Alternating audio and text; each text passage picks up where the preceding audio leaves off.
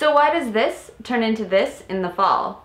I live in Boston, which means that about this time each year, the leaves on the trees start to turn their colors. Leaves get their color from 3 main compounds. The first is chlorophyll, which might sound familiar. Chlorophyll is involved in photosynthesis, which is the process by which plants turn CO2 and water into sugar and oxygen by harnessing the energy from the sun. Chlorophyll gives most plants their distinctive green color.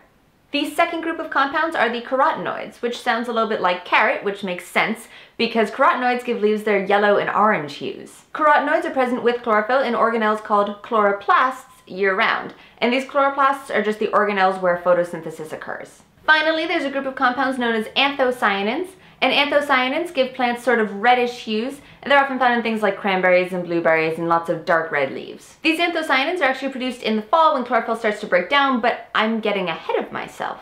Now for most of the year, chlorophyll is so bright green that it blocks out some of the yellow and orange hues coming from the carotenoids. For most of the growing season, chlorophyll is constantly being broken down and reproduced. But as it starts to get colder out, the cool night air closes off the veins of the leaves, and it gets harder for water and nutrients to move into the chloroplasts and rebuild chlorophyll. So what this means is that the chlorophyll is being broken down, but it's not being reproduced, so the green color of the leaves starts to disappear. This means that the yellows and the oranges of the carotenoids can start to show through. But that's not all. Anthocyanins, by contrast, are not present year-round in the leaves. Instead, they are actively produced in the fall right before the leaves drop off the trees. So why would a plant suddenly want to start producing a red pigment in a leaf it's about to drop off anyways? Scientists haven't reached a definitive conclusion yet, but they do have some pretty good ideas. One is that the red pigments act as a sort of direct sunscreen as the canopy starts to drop leaves. The leaves that remain are exposed to more light, and those leaves are losing the sunlight absorbing powers of their chlorophyll. Another cool idea is that the red pigment might actually trick migrating insects into thinking that the tree is unhealthy and discouraging them from laying their eggs on those trees. So all of this leads us to some pretty cool science that you can do at home to visualize the pigments found in leaves where you live. So all you need for this experiment is isopropyl alcohol, some strips of filter paper, I used coffee filters, a couple glasses, scissors, and some leaves. And if you want to be super cool, pick a few different kinds of leaves so that you can compare the compounds you find within them. Step 1, chop each of your kinds of leaves up into lots of little tiny pieces. We really want to release all of these compounds out of the leaves, so the smaller and the finer you chop them, the better this is going to work. Next, cover the leaves in isopropyl alcohol. Now this is just rubbing alcohol, so it's not very dangerous, but you do want to make sure you don't get this in your eyes or drink it. The next step is to grind up these leaves in the alcohol. Now ideally you would be doing this with a mortar and pestle, but I don't have that, and so I'm using a wooden spoon. Now at this point you should start to see the alcohol change colors as those pigments are released from the leaves.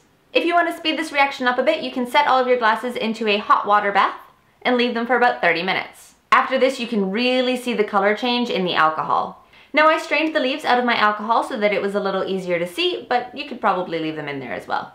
Next, cut your filter paper into strips and place a strip into each glass so that one side of it is touching the alcohol and the other side is out in the air.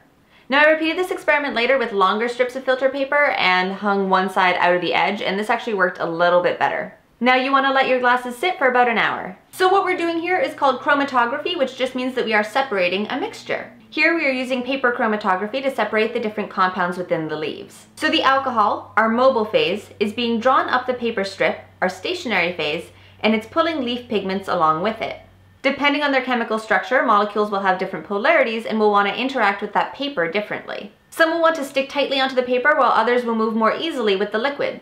This means that some compounds will travel along the paper faster than others, separating the compounds along the strip and giving you distinct bands of compounds.